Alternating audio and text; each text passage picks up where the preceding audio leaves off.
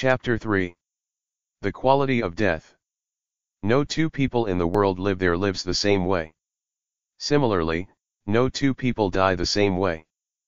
People may die in the same situation, of the same cause, but still they don't die the same way. Types of deaths. Now, are there some deaths that are good and some others that are bad? You must know that no two people in the world live their lives the same way. They may be siblings, living in the same house and doing the same things, but even then their experience of life will not be the same. Similarly, no two people die the same way. People may die in the same situation, of the same cause, but still they don't die the same way. Right now, if the sky falls upon us and all of us get crushed under it and die, still, we will not die the same way. It once happened, a rich man built a big house for his family. It has been a tradition in India that when you build a new house, you want to welcome some sage or saint or yogi to your house. They don't do it anymore because today there is too much housing and not enough yogis. So this man invited a yogi to his house. They welcomed him like a king and did Putta Puja 1 and many other pujas. Then they served him a great meal. Then when the time came to leave, the husband and wife bowed down to him, asking for a blessing, as per the tradition. The yogi raised his hand and said, "First, may your father die, then you die and then your children die." Hearing this, the man became furious. He said, "What nonsense! We invited you to our new house, treated you like a king, fed you well, and you say that first my father should die, then I should die, then my children should die. What is this rubbish?" The yogi was shocked. "Why, did I say something wrong? Is it not good if your father dies first, then you die and then your children die? That means life will be in its natural cycle. Before your father dies, if you die, that is not good. Before you die, if your children die, that is not good at all. So first your father must die, then you must die, then your children must die." In recent times, there has been growing awareness about the quality of death, and just as there is a quality of life index, people have created a quality of death index too. Furthermore, as people create life goals for themselves, there is growing awareness that one should set death goals as well. This is a welcome change. However, they are working with a very superficial understanding of the quality of death, as such.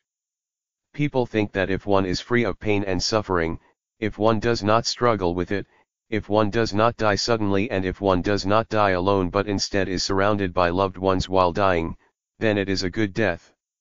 On the other hand, they think if someone dies suddenly or violently, then it is a bad death. These considerations are very medical and social. Existentially, they are not very significant. In India, deaths were classified taking into account deeper and existential factors as to how the death occurred. This is important because it has a considerable impact on what happens after death and what kind of assistance can be provided to the person who has died. Traditionally, in India, people classified deaths as only two kinds: timely death, sumrutyu, and untimely death, akalmrutyu. If a yogi left his or her body consciously at the age of 30, we don't say it is untimely. It is timely for them because they decide the time. We call a death untimely when someone has intent to live, that is, they still have prarabdha karma to work out, but suddenly something strikes them down and they die. Their body collapsed when the intent was on full scale. This is an untimely death. If intent itself has gone away, it is not untimely, it is very timely for that life. Chronological age, whether you are 35 or 65 or 95 years old, is not the point. The criterion is that the intent is gone. Then, in terms of life, it is a timely death. I cannot give you an accurate percentage, but I think we can easily say that more than 80% of the people do not die a natural death or a timely death anymore. Their death is unnatural or untimely because they die while their intent is still on. This is unfortunate, and it has a bearing upon how the death happens and what happens after that. In a natural or timely death, prarabdha karma, or the information that runs the life, runs out and life becomes feeble. When the information runs out, life peters out slowly, and this is not torturous. This is very beautiful. When your prarabdha karma runs out, even if you lived a bad life, the last few moments will become very peaceful, wonderful, and perceptive. Suddenly, you will see people become so wise. They are not attached to anything around them, they show an extraordinary sense of maturity, something they failed to show throughout their life. This is because it is a natural death. Natural death is not a bad death. It is a good thing for you and a good thing for those you are leaving behind, because you are not being forced out of your body. For this to happen, you need to empty your prarabdha karma before your body wears out. How rapidly you empty your prarabdha karma depends on how quickly you move from one aspect of life to another. If you are 80 and still think like a teenager wanting to romance someone, your prarabdha karma will not run out. If, at 80, you are not rid of what you should have done at 16 or 18 and you still want to go sit on the street side and watch women walking by, then your prarabdha karma will not run out. Now, it will not matter if you live to be 100, you will still die an unnatural death because the body will run out, but the prarabdha karma will not. If a person dies naturally, he or she clearly knows that they are going to die, and you will see they will display extraordinary wisdom. That possibility is being completely obliterated in the so-called modern society because everyone is trying to be immortal at any cost, and they will die a bad death because of that. You can die well only if you accept your mortality. There is another kind of death, called akamrutyu, loosely translated as death by choice, which, in a sense, is not death, but actually the transcendence of the cycle of birth and death. This can happen when a person is into spiritual sadhana and has achieved such a mastery over their energies that they are able to untangle their life energies from the physical body without damaging it. The person has understood where the keys to his or her karmic structure are and is able to dismantle it completely. Such a person becomes truly no more. This is considered the highest kind of death. This is also referred to as Mahasamadhi in the Hindu tradition and Mahaparinirvana in the Buddhist tradition. In English, we simply call it liberation, meaning one has become free from the very process of life, birth, and death. One has become free from the basic structures of body and mind, or free from the karmic structure which holds these things together. To use the earlier analogy, one has burst the bubble completely. This is the ultimate goal for every spiritual seeker. Predictions of death. One of the most common questions people have for astrologers and fortune tellers is, how long will I live? When will I die? If life follows a certain rationale, then is it possible to determine when it will end as well? More precisely, we saw how it is karma, the software of life, that determines the span and the nature of life. So is it possible to somehow read this and be able to predict death? Now, just as karma is impressed upon your physical body and mental body, it is also impressed upon your energy body. As the allotted karma, or prarabdha karma, is reaching completion, the pranic body's ability to hold on to the physical body recedes. Life, as you know it, which is physical, will begin to lose its vibrancy. At the same time, the subtle body gathers more vibrancy because the physical body is losing its grip on the subtle. This is the reason why you might have noticed that sometimes even a person who has lived a gross life seems to carry an ethereal peace about them during the last few days preceding their death. Such a person, you will see, suddenly becomes wise. This usually happens for people whose awareness becomes acute. However, if someone is dying a natural death, then with a little bit of awareness, at least 6 to 8 months in advance, one can clearly see it coming. Actually, many people unknowingly start talking about it. They start making strange statements and behave strangely. This is not out of psychological degeneration, unconsciously they blurt out this and that. Later on, after they are dead, people look back and say that he or she had said this or did something which was indicative that they were aware of their impending death. An uncle of mine even knew the exact date and time of his death. Death is not something that will happen suddenly, it builds up over time. Many a time, the body is setting forth the process. The person may not be fully conscious of it, the mind may not be alert enough to grasp it, but the body speaks it in many ways. Apparently, there have been some studies examining the blood work of people who were killed violently, through crime or accidents. Their blood tests were done on a whim or just by chance or, for some other reason, a little prior to their death. No one knew they were going to die, but by chance, they got it done. And those reports were found to be completely haywire. They spoke a different language altogether. I don't know how far this is true, but this sort of thing is quite possible because it may have nothing to do with the physiological problems. As the body approaches its end, the entire body starts speaking the language of death at that time. So is it possible to predict death? Yes, it is possible, but it is very limited and highly exaggerated. If I see a coconut tree, looking at the age and the health of the coconut tree, I can say when it will first bear flower, when it will bear fruit. I can also foretell approximately when it will die. I can tell you all this right now, but in between now and that time, if you chop the coconut tree down, the prediction becomes false. This is true for human beings too. Whatever the horoscopes say, someone can die just like that. A whole lot of people in the world died yesterday in an accident or from disease or some such thing. Do you think all their horoscopes said they were going to die yesterday? No. They all said long life, but they died at 25. You may have heard of this. Traditionally, in India, before one marries off their children to someone, they always scrutinize the horoscopes of the two people. They do this because they want to make sure that the temperaments of the two people are compatible. They also want to make sure that their children have a long and prosperous life. Yet, it has happened many times that even after all this, the man who they got their daughter married to died in a few days. Of course, if they were able to know that he was going to die in 3 days, they would never have got their girl married to him. This is not to say that there is no basis to these calculations. It is just that these calculations are very limited in scope and their significance is exaggerated. One's death is usually set in relation to one's solar cycles, which are approximately 12 years each. In other words, the phase or segment of the solar cycle in which you will die is largely set. The day and time are not very relevant because it need not necessarily happen exactly like that. You can take a few more breaths, or some medic may pump something into you, and you may live a little longer.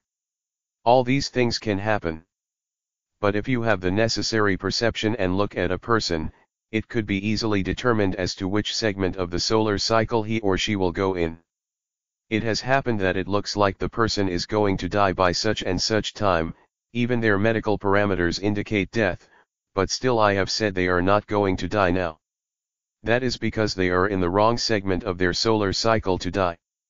Even in their designated segment, if they pass just that ailment or situation, they may not die because the death may get pushed for some more rounds. There are many Indian historical stories where people have chosen a certain time to go. Not just very accomplished yogis, even kings and others have chosen when to die. I am sure everyone has heard of Bhishma, of course. He was completely shot up with arrows during the Mahabharata war. That he was lying on a bed of arrows is more of a poetic expression of the fact that he had many arrow wounds.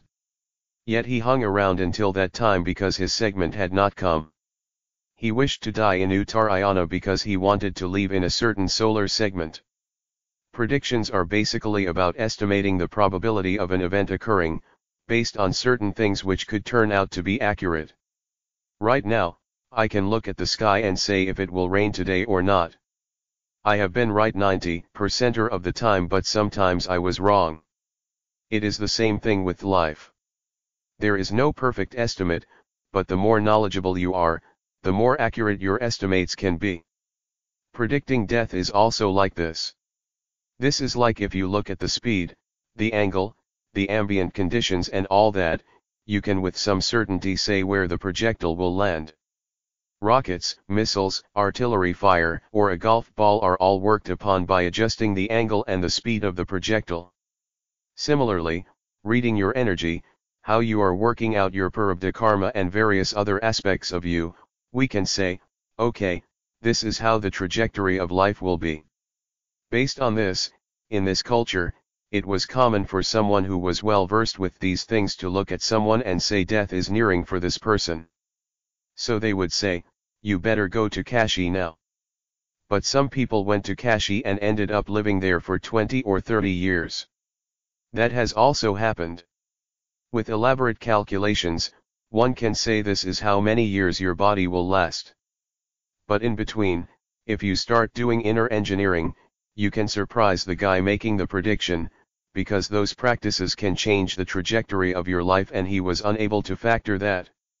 This is why, traditionally, astrologers said, if you are on the spiritual path, we will not make a prediction for you. Because with spiritual practices, you are tampering with these calculations. You may die sooner or much later. All the other things he said also may happen or may not happen. Predictions may be accurate or off the mark, but when death is imminent, it can be perceived in different ways. If you are around animals, you will see that certain animals can sense death. Dogs, cats, cobras, and many other carnivorous animals can also smell death because, in a way, death has a smell. All the subtler aspects of the physical have their own smells. All carnivores have a special sense of smell because their entire survival process is in their nostrils. They have hearing and vision too, but these are not as keen as their sense of smell. If they want to know something, they don't look, they just smell it out. So because they have such a keen sense of smell, most carnivorous animals know the onset of death. They can even smell death in advance. Not months ahead, but within 48 days it can definitely be sensed. Human beings can know it too. For example, with the kind of diet our Brahmacharis eat, very easily one can develop a very keen sense of smell for these kinds of things. Once the vayas start exiting, there is a certain smell to them. This is something even modern science is finding out.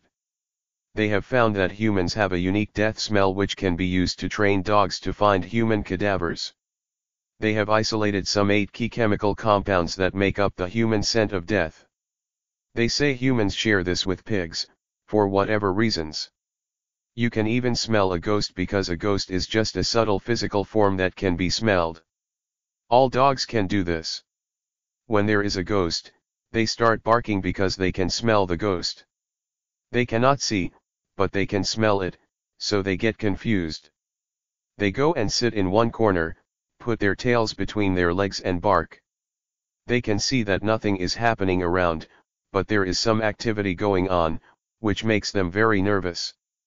Yet smell is not the only indicator of death. You can even see death coming. This happened with one of our residents at the yoga center. Just before a large event in Erode one day, I was talking to 3 or 4 of our teachers about the arrangements for the event. This resident, who was also a teacher, was standing there. His wife was also a teacher, and she was there too. I looked at him and I did not do anything. I simply ignored him. Now, I never ever look at a person and ignore that person. That is not in me at all. Whoever they are, at least I will nod or do namaskaram or smile at them. I will definitely acknowledge their presence in some way. Always. So, after the event, suddenly this incident came to my mind. Why did I do this? I did not acknowledge him. I thought, why? Then the next evening, I asked, where is he? They said, he has gone to the Himalayas. I let it pass, I did not pay attention. You know, in our lives, there is no time to dwell upon anything, given the pace at which events happen at Isha. If there was a little time to dwell upon it, it would have been different. I thought about this and I left it. 3 days later, he just drowned in a stream in the Himalayas. When he was in front of me, there was a certain lack of presence that was so glaring that I did not respond to him physically standing in front of me. When there is an imminent death, the defined boundaries of the body will be somewhat diffused, which will dilute one's physical presence in our vision. The experience of the physical is essentially because of its defined boundaries. When that is diffused, our visual experience is lowered. If I had not been so focused on going on stage for the event, if I had paid a little attention, I would have just told him. And normally, at least it was so at that time, if someone wanted to go to the Himalayas or such places, they would always tell me and go. But these people, the resident, his wife, and a few other people, decided to go without telling me. His death happened accidentally, but if it had not happened that way, it would have happened some other way. He was heading for it, and it was so visible, but I did not pay enough attention at that time. So then, are there signs that a common man can observe to be able to predict one's death? Yes, definitely. The transition from life to death is a transition from a certain level of dynamism to a certain level of inertia. When this happens, there are certain things you can certainly notice within yourself. There are certain sure signs which can tell you, but it is such a complex process, it can always go wrong. Another reason why this is difficult is that people are no longer sensitive to what their body expresses on a daily basis. The body keeps changing all the time, even on a day-to-day basis, even within the day, the body is changing all the time. With everything, we have become modern, so we don't know a thing about these aspects. Most people don't even know when it is a full moon or a new moon without looking at the calendar. But the body clearly reads these things. If you are able to read these expressions, you will definitely know where the body is heading. Some very simple signs are very noticeable in the sense organs. For example, a person for whom this transition towards death has begun will not be able to look at the tip of their nose. Even a person with a short nose can still look at the tip of their nose in normal conditions, but when the process of death has started, your eyeballs will not focus. For those who are practicing Bhaitramad sadhana, they will suddenly see that the eyeballs will wander like they are loose. They cannot go there. With breath also, it is very noticeable. When you breathe, if you observe carefully, you will see that once the process of death is near, the breath will not go into the lower lobe of the lung. You will breathe mainly from the middle and upper lobes. It is to help the organs shut down one by one. But maybe you are an asthmatic, or someone who breathes like that most of the time, so you don't have to think, I am going to die. If you are very conscious of the different agnis in the body, you will notice when certain dimensions of fire are gone. Once it is gone, you know it is only a question of a limited amount of time. Foreseeing death up to 4 to 6 months is very much a possibility. So at that time, if you become meditative, you will go peacefully and joyfully, and the shutting down will happen well. Otherwise, if you fight it and do this and that, you will leave in ugly ways, it may become painful and disturbed. I can say a few more things about it, but we must understand the consequence of what we say. People will not keep this to themselves. They will look at someone, and if their beard looks a little yellowish, they will make a prediction that this person will die in 3 days because someone told them it is a sign. They will not keep quiet about it. They will tell this person and everyone around him that he is going to die in 3 days. They will even gather around him just to watch the prediction come true. Just the level of confusion and nonsense they will create will be huge. And if this person does not die, they may think they have to help him. I am not saying there is no relevance at all to knowing when one will die. We could also help people a little more with this. But there is no saying how people will use or misuse these things or confuse themselves completely. Above all, if they notice some signs in themselves, right or wrong, they might think they are going to die in 3 days. And instead of becoming more peaceful and calm, they will become fearful. All this is possible. This is why it is said that you must be ready for death every moment of your life. You should live your life in such a way that if you were to drop dead the next moment, you still have ended it reasonably well. You trying to deal with it at the last moment is not the way. Moreover, if you understand that you are mortal, you look at it all the time. And if you are looking at it all the time, you will notice it. When it is time, you will know how to sit in a conducive place and die. That is the best way. Negative energies. Using negative energies to cause harm to someone else is a very ancient practice in the world. In India, they made a whole science of it. Of the 4 Vedas, the Atharvana Veda is all about occult practices. It also talks extensively about how to use the energies to your advantage and to someone else's detriment. It explains how if someone who has mastery over this wants to use it, extreme suffering and even death can be caused. There is no doubt about it. One simple way people try to hurt others is through a curse. Now, what is a curse? It is a certain level of black, negative thought that is directed towards you. Because of this, you become sick. When this happens, if you don't find a good doctor, you can become mentally unstable or even die. In the olden days, most people who became mentally unstable would die in a very short time because they would do something which would kill them. Either that or they would not eat and just run themselves down. Only a certain kind of people who were in a state of peaceful madness or pleasant madness would last long. It is possible for curses to even kill the person who curses. If they don't know how to let out the poison they generate, it could kill them. Or it could kill someone else. Right now, let us say, someone wants to curse you to death. They have generated a certain amount of blackness in their minds and let it out, but you happen to be a little away, or in some way, you are not available to this. Another person who happens to be close by may receive the curse and die instead. This is like every time you fire a gun, it is not necessary you hit the person that you aim at, you may hit some bystander. In fact, it is a bystander that gets hit most of the time.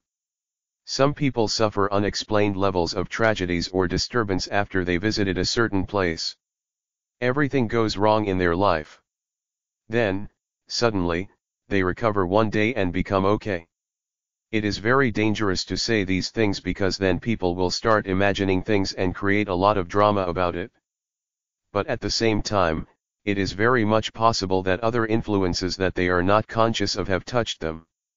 Today, you need not be too worried about people trying to harm you because there are not too many people who can do occult or black arts. Even if there are people who claim to do these things, they are of doubtful capabilities. In the past, everyone had a family witch doctor just as they had a family doctor or lawyer. This used to be so in southern India and to some extent in the north also, they would not do anything without consulting them. That tradition has more or less died out completely. What we see of these things today is mostly exaggerated fear and little understanding of the tradition. Human imagination has no control and, unfortunately, there are many charlatans who are using fear as the key. If there is fear, negative impact will keep happening, because fear itself is black art. Otherwise, why would people get scared in a horror movie? They scream, they hold hands in fear, some even get up and run away, when we all know it is only light falling from the projector. If you simply keep your hand across the projector, the ghost is finished. Everyone knows this. Still, all the drama keeps happening. People are not acting scared, it is actually happening to them. So, in many instances, fear itself can work like black art, you don't have to do more. Essentially, the entire Atharvana Veda is about how to use your energies to create well-being or destroy one's life. Because these arts are like double-edged swords, you can swing it both ways. Manifesting or avoiding illness, death, or disaster is also possible. If one wants to be able to kill someone, it is not that simple. It takes a lot to actually cause death to someone unless they manage to put something in the food. I don't mean a chemical poison, there are certain energetically charged forms that could be put in the food, which would enter the system. Depending upon how vulnerable you are to these things, accordingly, at that pace and intensity, these things would grow within you. As it grows in the system, it slowly destroys everything about the person. It can eventually cause death. But to be able to do this, one would need access to the person's food. Without that, causing death to someone would take a lot. I think there are only a handful of people in the world today who could do that, as acquiring such capabilities will demand extreme striving and risk to their own well-being and life. This, fortunately, is a deterrent.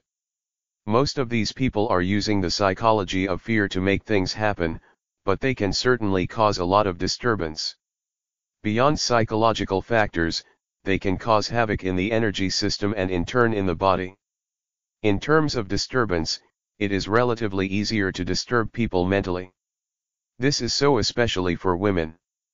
A woman has a greater biological responsibility of bearing a child and keeping the race going, so she goes through phases in her physiology, which makes her vulnerable at certain times.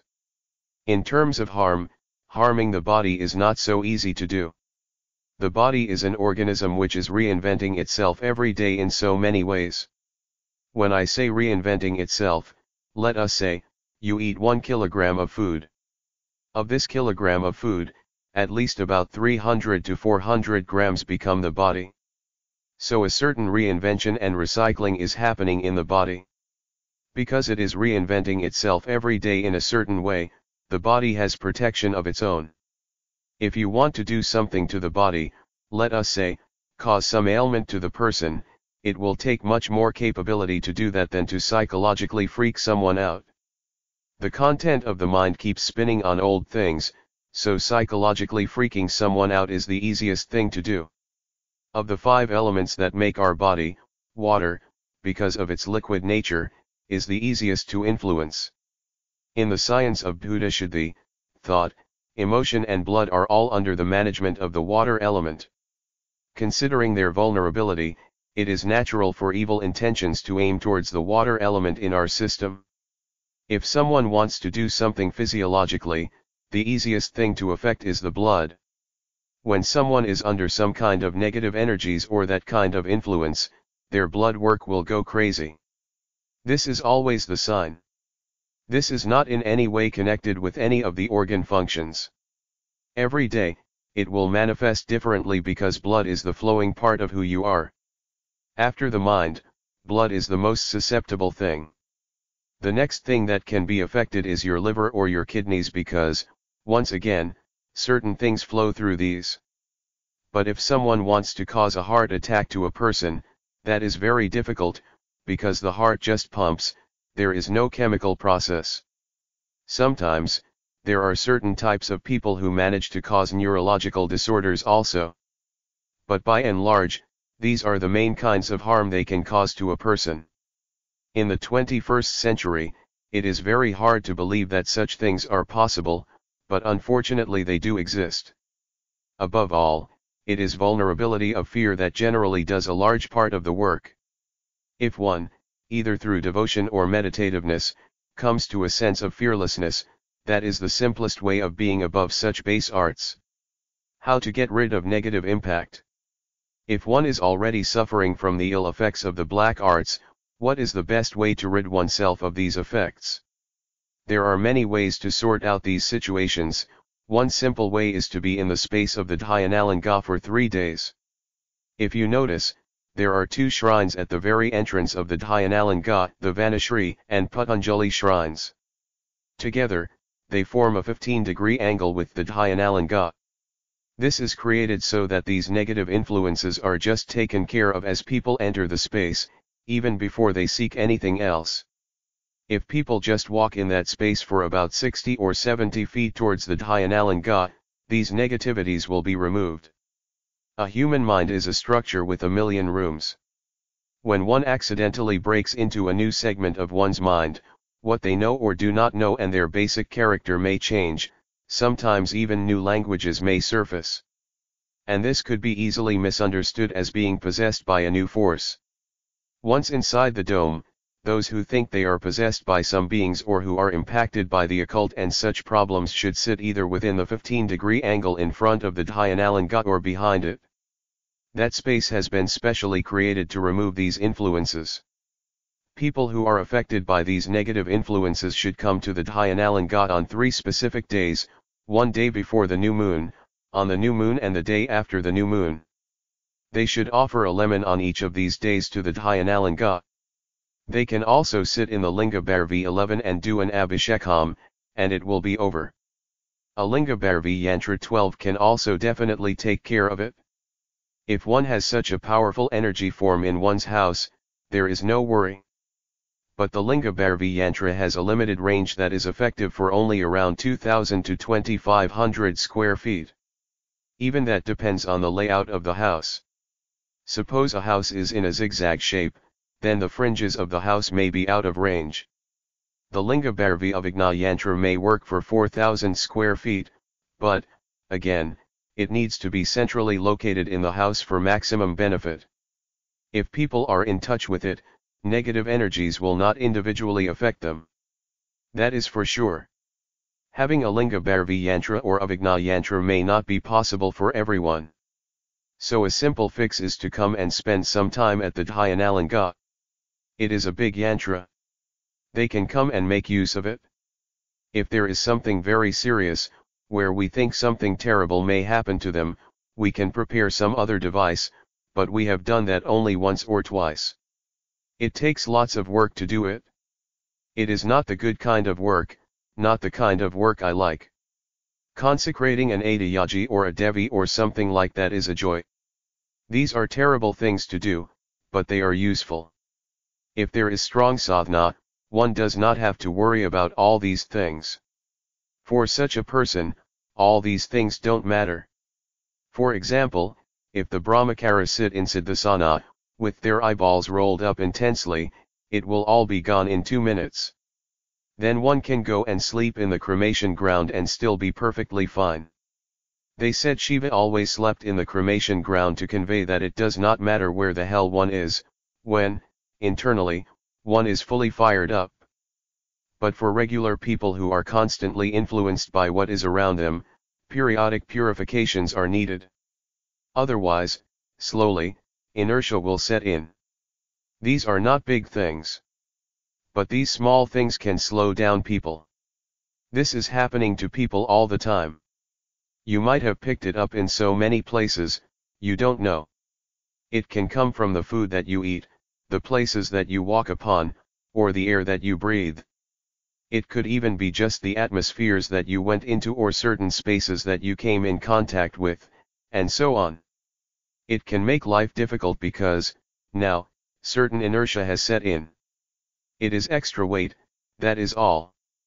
But if you have just a little extra load, you will see everything suddenly becomes much more effortful. So it is always best to do some sort of periodic cleansing of these things. Traditionally, there were systems in this society where people periodically went through some cleansing. This is also the significance of people taking a dip in the river in all the holy places in India. You go and dip yourself 3 times in the river, in flowing water, it becomes a big cleansing. This is one reason why people bathed in rivers. It is a simple way to cleanse yourself from these influences. Of course, today, you cannot dip yourself in a river because flowing rivers are so few, and even those are highly polluted.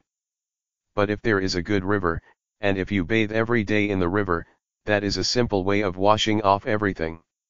It is Kleshanashana, where, instead of fire, you use flowing water to cleanse. A shower is not very effective for this because, in most places, the shower does not have that much volume of water to make a difference. Using at least a mug or a bucket is better. Tirthakand, of course, will do the job. Rain is also good Kleshanashana. Rainwater can do wonders to one's energy. These are simple ways by which one can protect oneself from the little bits of negative influences that one may have gathered unconsciously. Suicide, a perspective.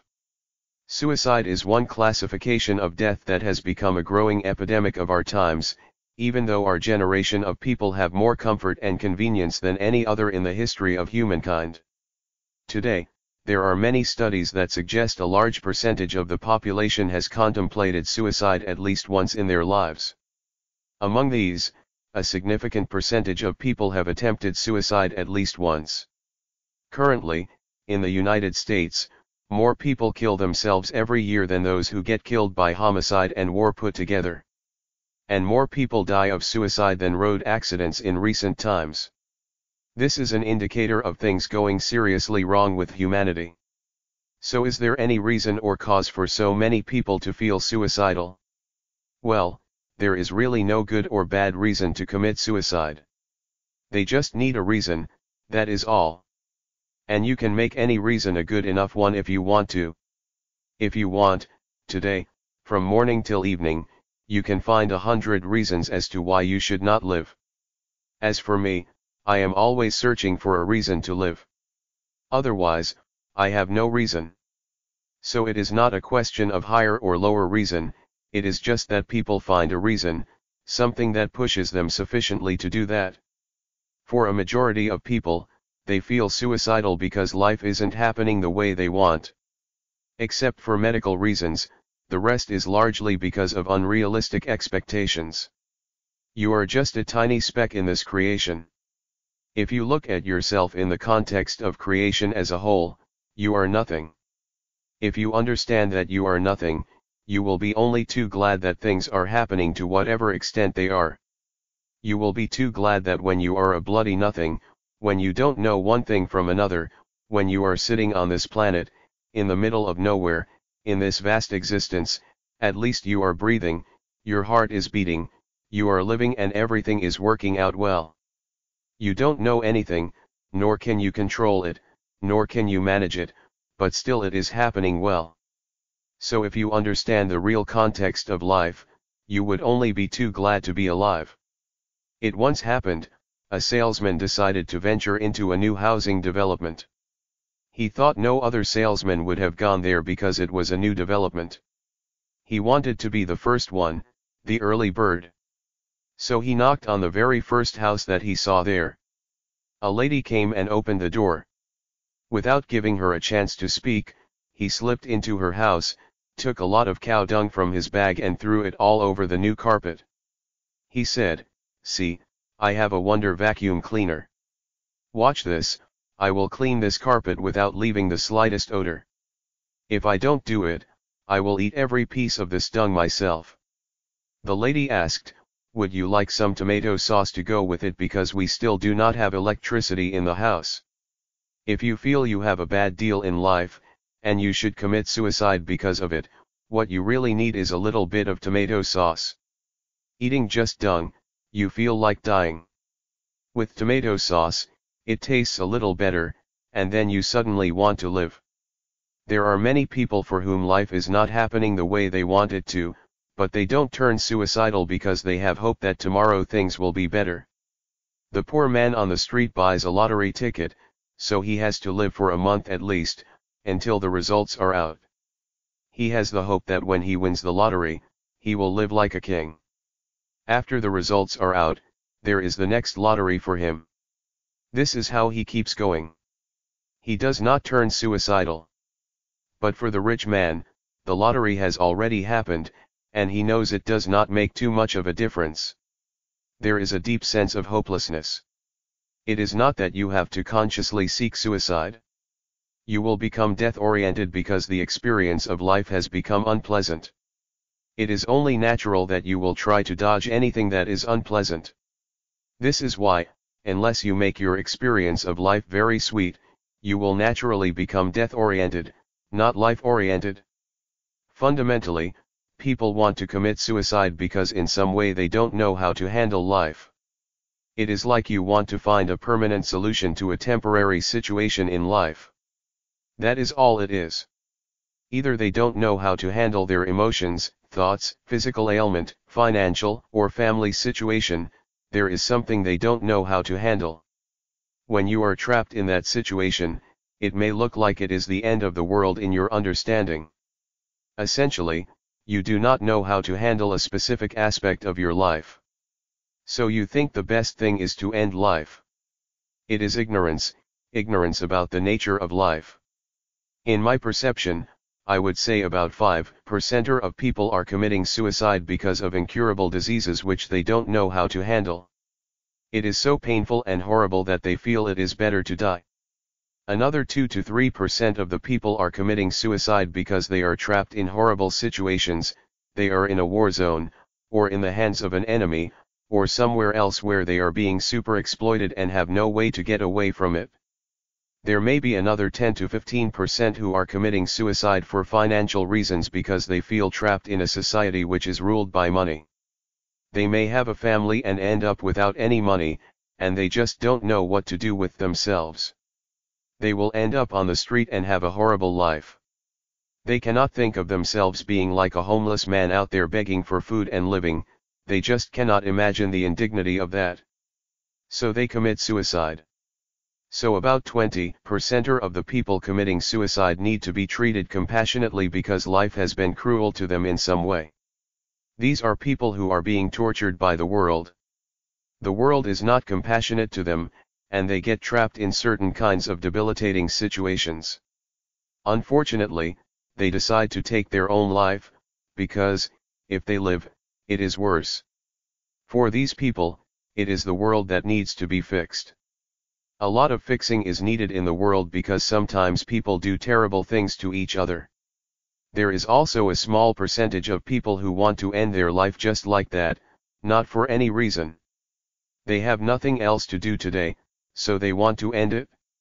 Trust me, there are people like that.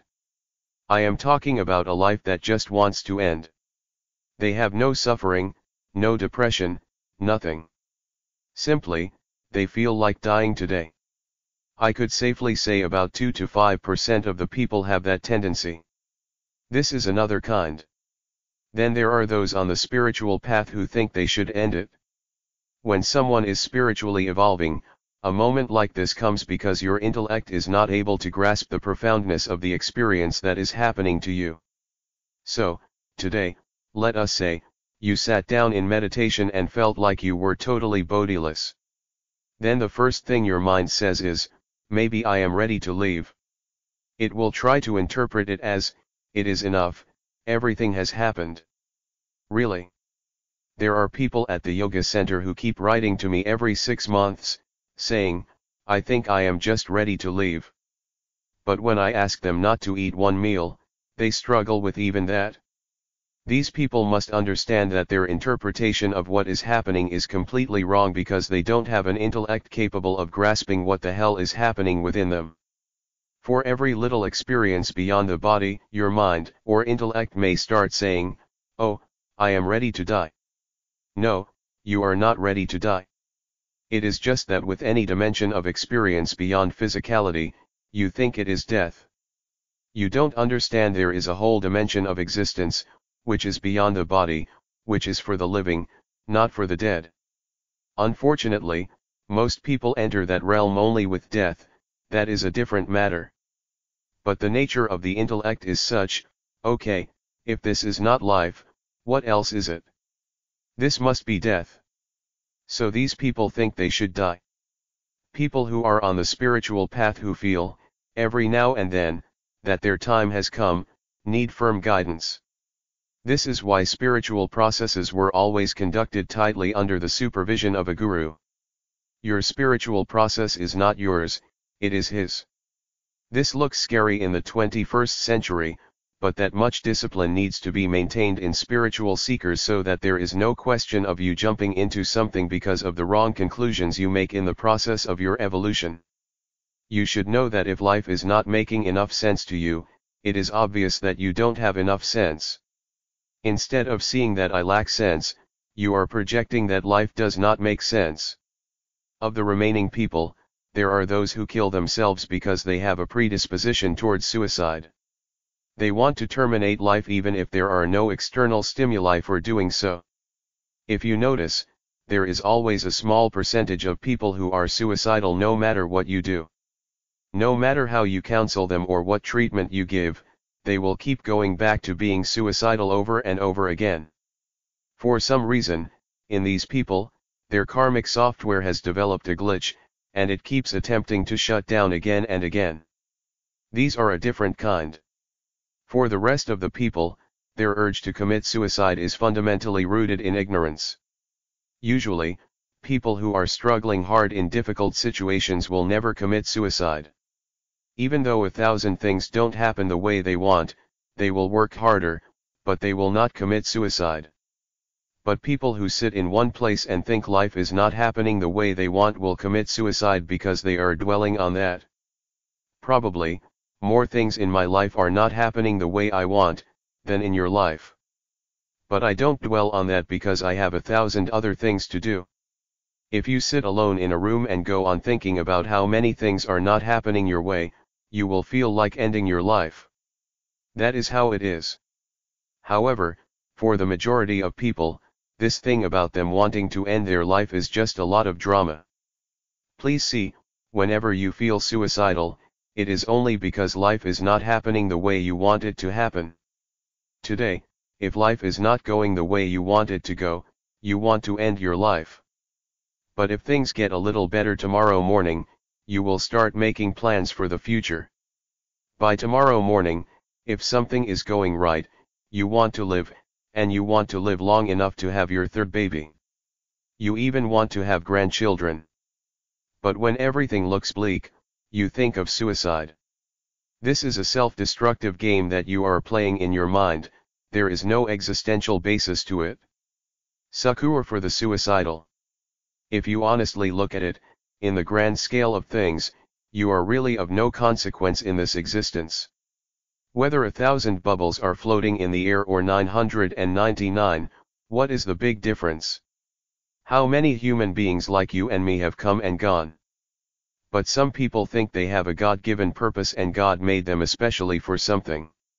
Now, when things don't happen that way, they will freak out because they have such grand ideas about themselves. They have become too important in their own thought process. Once you have become too important in your own thought process, you will be like a tyrant, super confident and bombastic. A diffident person will sit there and get miserable for the same reason. So between the two of them, who is more stupid? I think the miserable one is more stupid. But a tyrant can cause more pain. The miserable will cause pain to themselves, but the bombastic one will cause pain to everyone else. Well, I'm not chastising you for your stupidity, as the word stupid simply means to be amazed or stunned. When one is stunned by the drama that is happening in their psychological space, the phenomenal value of the life process will be lost upon them. So don't be stupefied by your own psychological drama. Most people who want to commit suicide do it not because the world is torturing them, it is because they are torturing themselves through their own thoughts and emotions. They drive themselves to this point, simply because they have not made an attempt to know anything about the fundamental nature of their own existence and the mechanics of life that they are. Silly little thoughts and emotions that they created become a universe in itself. When their universe begins to collapse, they think they must end their life. This is simply because there is no asatama sajamaya in them. They are asatama, they have decided to live in darkness. Whatever you give them, it does not matter what, they will turn that into darkness, into a problem. You give them a spiritual process, they will make that also into a problem. Get them married, they will make that into a problem. Get them divorce, they will make that into a problem. Get them educated, they will make that into a problem. Leave them uneducated, they will make that into a problem. Poverty, riches, wealth, and everything, they will make it into a problem because they are in ignorance. That is all. Ignorance in this context does not mean you don't know nuclear science. Ignorance in this context means you don't know a damn thing about the nature of your life. You are trying to live here without exploring a damn thing about the nature of your life. You are busy with your own thought, with your own emotion, with your own silly little things that you are creating around yourself. You are living in your own universe. You must understand that there is no such thing as your universe. Your universe is an illusion. So this is why I bless everybody that the sooner you are disillusioned, the better it is for you. People say, "Oh, I was disillusioned," as if it is a tragedy. No, it is a great possibility. With disillusionment, all your illusions got destroyed. Isn't it fantastic? Another positive word for disillusionment is enlightenment. Enlightenment is when all illusions collapse.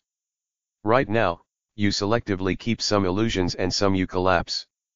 If everything collapses, you are enlightened. If you learn how to handle your disillusionment joyfully, then there will be no suicidal thoughts. A lot of people threatening to commit suicide are doing it only to get attention. Sometimes, it goes bad, they only tried to create some trouble for everybody, but it went bad. It is a terrible thing.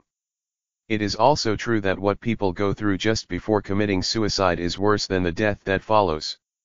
So if somebody wants to commit suicide, people think, oh, they need sympathy. But if you approve of this, then every time there is a little difficulty, people will try to kill themselves. For every little bit of difficulty that someone faces, he or she will think it is the most difficult situation and want to go. The moment you bring this approval into the social structure and social psyche, too many people will start killing themselves. It is best that people understand this: you did not create life, so you have no business to take it either, whether it is yours or someone else's. It is as simple as that. There are life situations, some are okay, some are not okay, some are horrible. Still, it does not give you the right to take a life because you are incapable of creating one. People who want to commit suicide need sympathy sometimes, but mostly they need a little treatment and very cautious levels of disdain. Once it happened, a young boy and girl in a local college fell in love.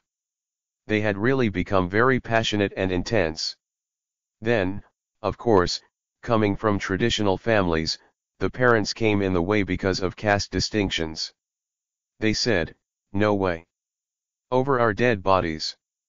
Usually, this is a common proclamation the parents make. It is just a threat, they will not die. If the families do not oppose, most love affairs will fall apart. But the moment they resist it, it becomes like a cause. It is like they are fighting an injustice and people will rally behind them. So it went on and a big social scandal happened. When this happened, the lovers thought all this trouble is because of themselves, so they decided that they will end their lives. So they went up the Veliangari mountains. On top of these mountains, there is a place where you can leave your body. From there, you have a clear 700-800 feet drop which will give you a free fall without touching anything before you are splattered on the rocks. Some people have discarded their bodies consciously, 18, others fall and do it. So the boy and girl reached the top and stood there, hand in hand. They were just about to jump, when the girl said, "Raju, I am so scared.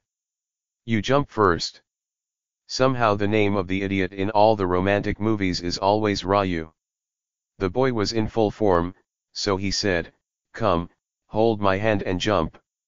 She said, "No, you do it first, then I will come.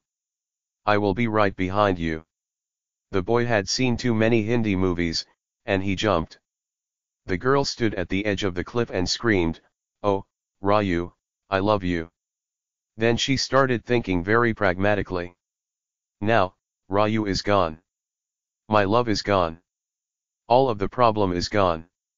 When the problem itself is over, why waste one more life? So she walked down, and because she could not go back home, she came and settled down at the Isha Yoga Center. For many people who are on the verge of committing suicide, just one moment of distraction is all it takes to prevent it. Most people who manage to overcome that one moment went on to live for a long time. Those who really want to commit suicide generally become quiet.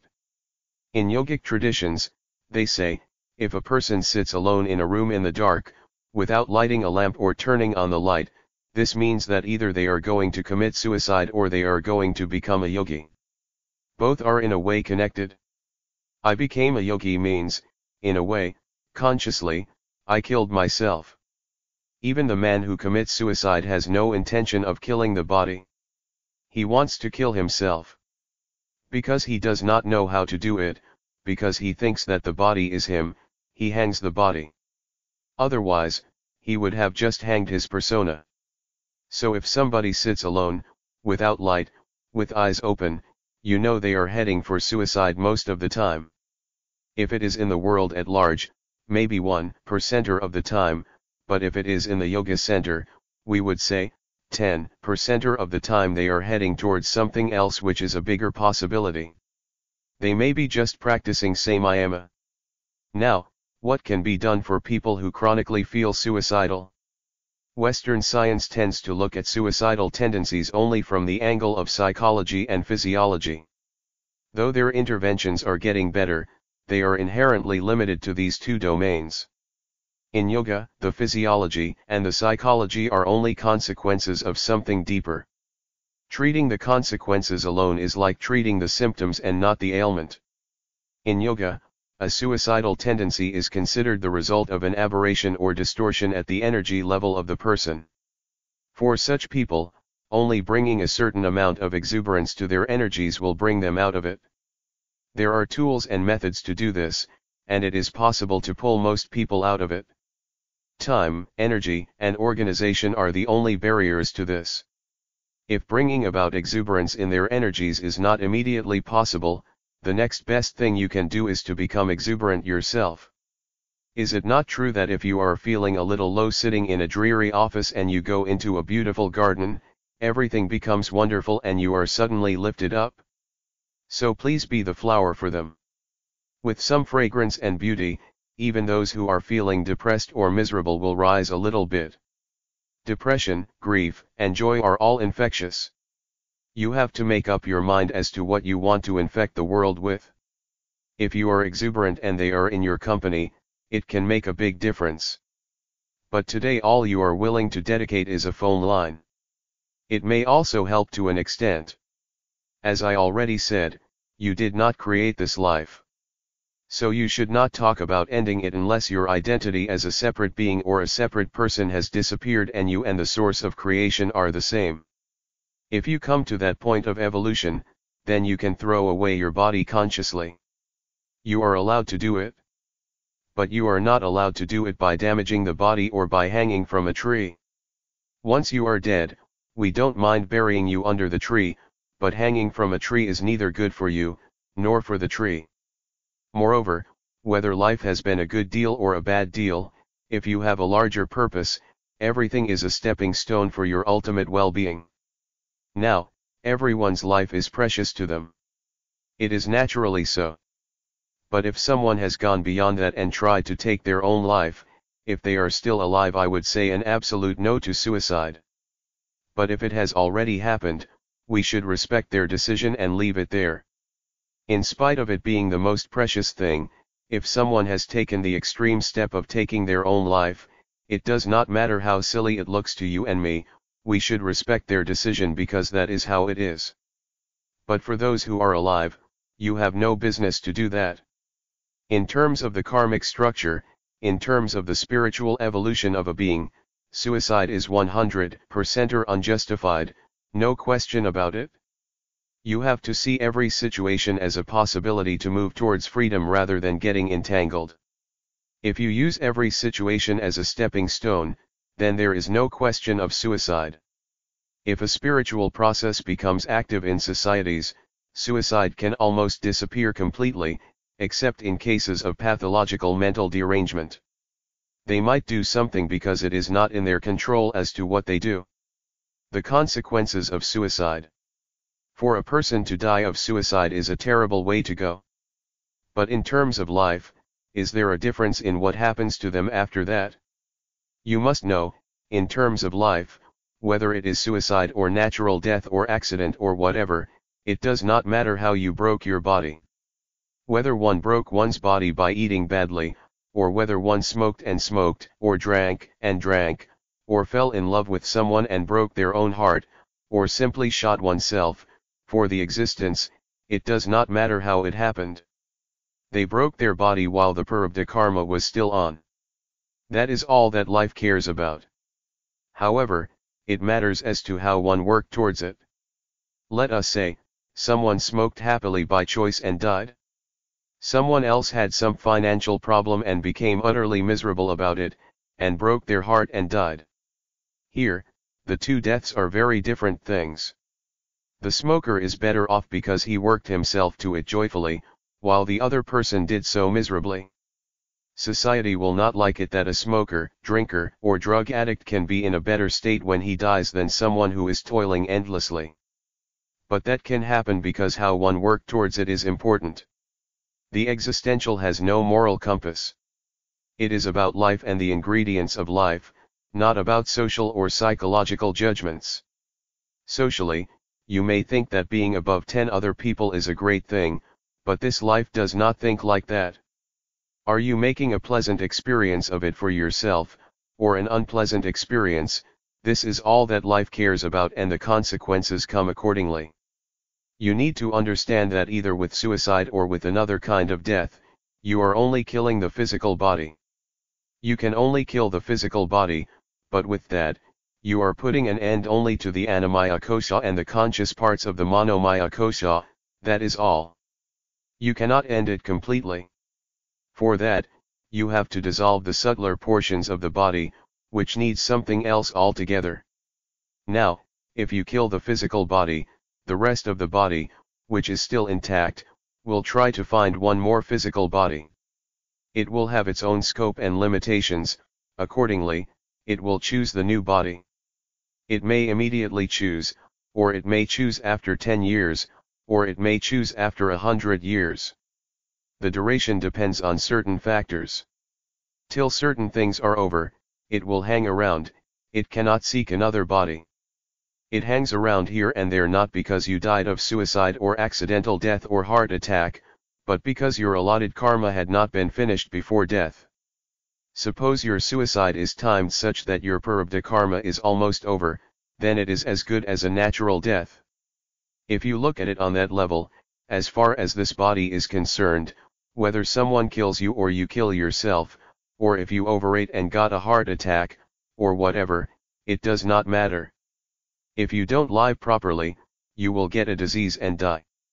So would you call this a suicide? Society calls it suicidal.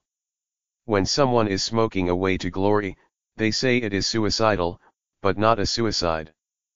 But if you jump off the mountain or if you hang yourself, only then we call it a suicide. But these are mere societal, technical, and legal terms. In terms of life, did you exhaust your prarabdha karma or not? This is the only factor that matters and determines what happens after that. This happened about 30 years ago. At that time, I had a coconut and mango plantation, which I had set up from scratch, in a very remote place. There was a very beautiful lake in front of my farm. Things were going well. There were no proper buildings there, so I used to pitch a tent and stay in it whenever I went to the farm. It was nice this way, I liked it. Those were my motorcycle days. Sometimes, I had some help who would cook something for me, other times I used to ride down about 5 kilometers to a little restaurant in the nearest village and eat something. One morning, I was riding down and, very close to the restaurant, I saw a group of people had gathered around a well. I stopped to inquire what was happening. They said a woman had jumped into the well and killed herself around 3:30 or 4:00 in the morning. I sat there on my motorcycle, thinking a little bit about what could have happened in her mind, for her to walk out of her house at that time, in the dark, and jump into the well. She must have struggled with what would happen to her young children and all that. Whatever suffering she was going through, it must have been a great struggle to come to that decision. I am sure she would have definitely been terrified about jumping into the well. But still she went ahead and did it, probably hitting the walls on the side or falling into the water and drowning slowly. We don't know which way it happened. No one had ventured into the well to get her body out, so I volunteered. I went down the well with a rope for about 85 to 90 feet and saw her body floating about 3 feet below the water. She was a very young woman, maybe in her late 20s. Getting her out was not much effort, all I had to do was tie the rope to her body and come up. The villagers hauled her out. Later on, I went on to my breakfast. From an early age, the moments when I munched on my food have always been moments of enormous depth for me. Here something else is happening, the food that you are eating is slowly becoming a part of yourself. Something that was not you is becoming you.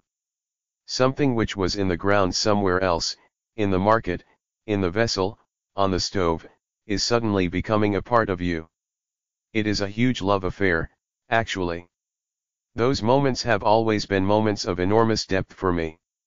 So I sat there eating my dosa, chewing slowly. At that time, this woman was still hanging around me. I got deeply involved with her. I was actually going through the whole process of her life, her pain, her fears, sufferings, and everything. It is very difficult to describe this. For almost 3.5 days, I sat at the farm doing nothing. I sat there under a tree most of the time, unmindful of the need to eat and sleep. When the people who worked for me felt I needed to eat, they would bring something and keep it in front of me. Otherwise, day and night, I just sat under this tree. And this woman was all over me. When young people commit suicide, particularly in very great distress, they linger around for a long time. People are generally scared to go to or even pass through such places where this kind of death has taken place. But it is not the place, it is the person. If we handle the person, then the place is cleared. This is when a ritual like Kalabhairava karma, which we will look at later, becomes very important.